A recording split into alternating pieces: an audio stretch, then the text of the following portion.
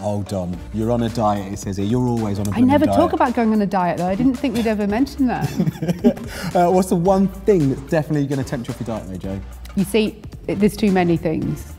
I went on holiday recently and had 6 pain au chocolats every day for breakfast. And what was the result of that? I put 10 pounds on. That's not the point. A pain au chocolat, that will take me off my diet in a moment's notice.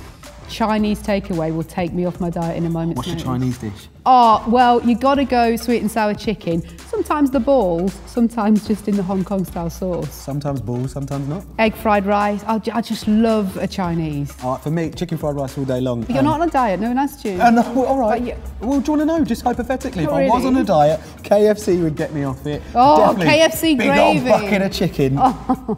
That's happening. Be a morning person. Jo and Sparky. Waking up Wolverhampton, the Black Country and Shropshire.